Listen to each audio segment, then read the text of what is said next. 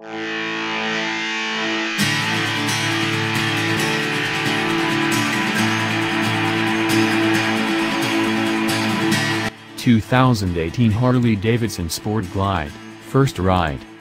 I thought my Harley Davidson days were over after I wrote a review of the 48 that was, perhaps, less than glowing. I figured that the HD folks would have crossed me off their list of journalists to test ride their bikes. I was a lost cause, so move on. Apparently I was wrong.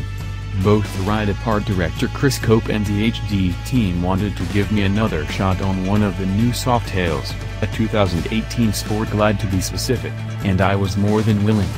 To be honest, the 48 didn't leave a bad taste in my mouth so much as it left a meh taste. It was my very first impression of a real Harley, and I was disappointed that I didn't care for the bike that much. I hope the resurrected 2018 Sport Glide had the potential to redeem my opinion of Harley Davidson's Sport Glide. I found it interesting that Harley would throw the word sport in its cruiser lineup. Did I mention that I'm a HD noob? And I raised my eyebrows touch when I read the press release. New Harley Davidson Sport Glide melds street carving agility with long-haul capability. All-new Softail chassis and Milwaukee 8107 engine deliver a dynamic riding experience. Oh? Okay, now I'm really interested in riding this thing. At that time, I was thinking, sure you can talk the talk, but can you walk the walk, Sir Sport Glide? Back in August, Harley released 8 new Softail models and a handful of new touring bikes. It withheld a Sport Glide, though, as the company wanted to showcase it at OTOMODE earlier this month. As to why they did this, it was mainly to reach and appeal to the European audience. At present, the international market accounts for about 40% of Harley Davidson's overall sales. The company is eager to push that closer to 50%. In order to continue to grow in that market, HD did plenty of research, and the data showed it that the international folks wanted a functional bike they could use every day. I mean, who wouldn't want that? Preconceived judgment number 1, this thing will ride like a bus. As I mentioned earlier, I had a lot of preconceived biases, judgments when approaching this bike. One of them was related to ergonomics, which was one of my bigger complaints about the 48. When I hopped on the bike, the first thing I noticed was the controls.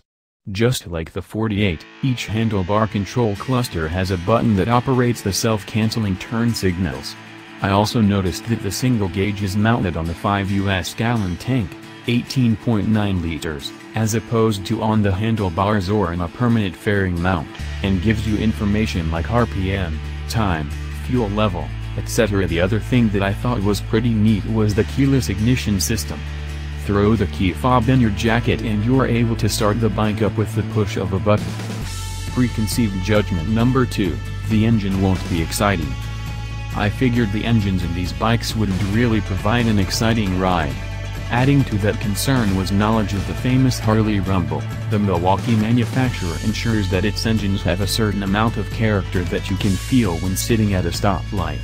My last ride on a Harley involved a lot of shaking, and I wasn't a fan. The Milwaukee A-powered Sport Glide's vibration, though, did not annoy me, hallelujah. But how can this be? For the Softail lineup, HD added tuned dual counterbalancers to get rid of primary vibration at idle.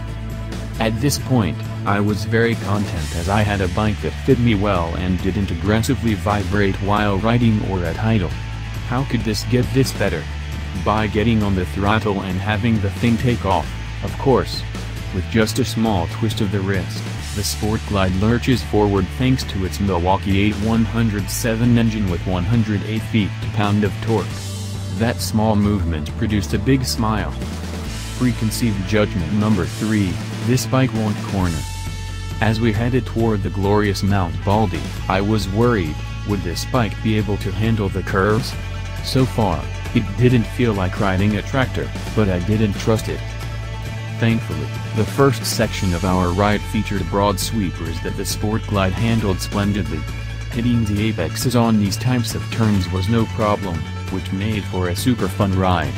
I knew that things were going to get technical soon, though, so I mentally prepared. I shouldn't have worried, though. I think the bike handled the corners better than I did.